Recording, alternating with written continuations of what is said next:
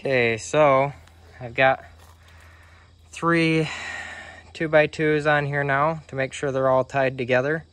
And then I'm gonna get them all level. I've got a couple levels here so I can just verify that they're all flat, because I noticed this one, if I turn the black level, if I flip it over, it doesn't read the same as when it's on one way. So I've got this level here, dead center, and this one in the spot that it also says dead center. So hopefully we got it.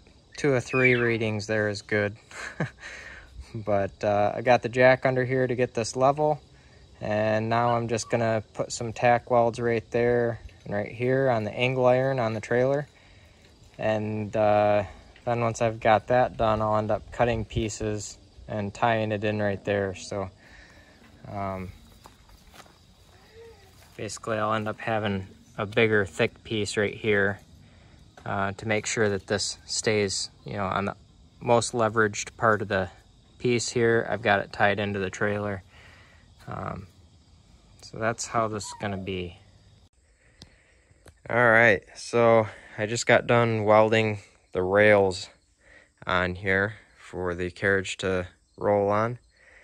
The way that I did this, to make sure that it's parallel with the bed, is I made this here. So I measured 5.5 inches down, which is where I wanted that rail to sit, and drew a line on these chunks of these blocks here, and then screwed them onto this piece of angle, and then got it roughed in so it was all roughly level. And then I took my square and set it on here like that, and then just made sure that it was at 5.5.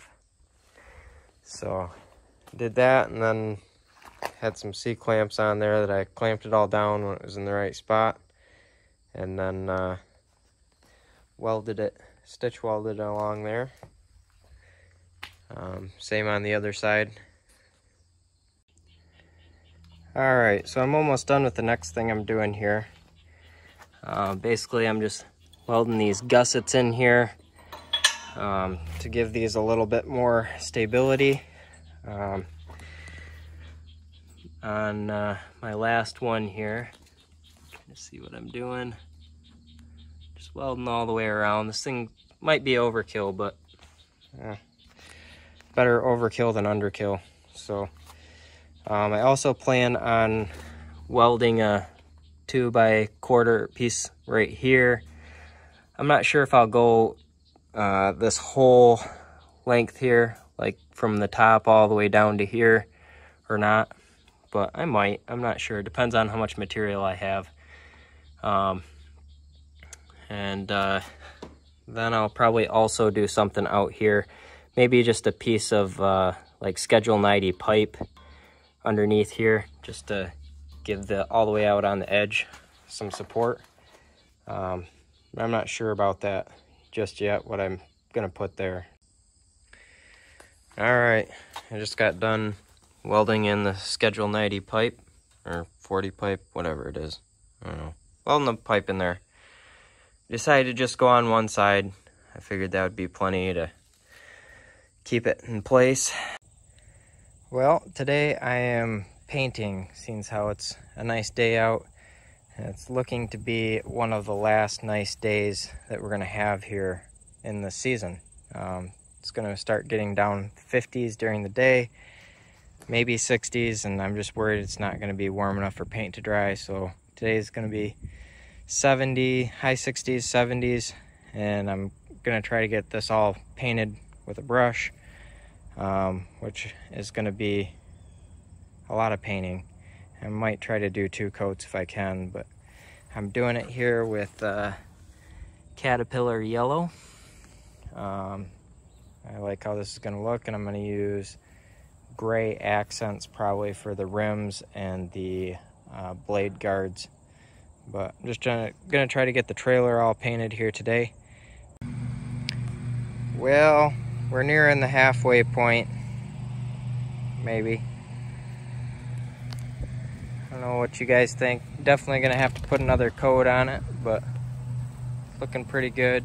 This paint's nice and thick. I like it. It's gonna be a good coating, I think, to put on here to protect from rust and stuff. All right, got it mostly painted here. I still need to jack up this side and take the wheels off and paint behind the wheels here, but the majority of it is painted. I also need to get underneath and paint underneath on a few spots, but I went pretty heavy at the end here with my paint when I knew I wasn't going to run out, and I wish I would have gone a little bit harder at the beginning, a little bit thicker. You can see it's kind of thin, so I'm going to have to do second coat here on some of this, which the second coat will go a lot faster, I think, so I won't be as worried about trying to get everything. But looks pretty good, I think. I like it. I think it's going to look sharp with the gray accents.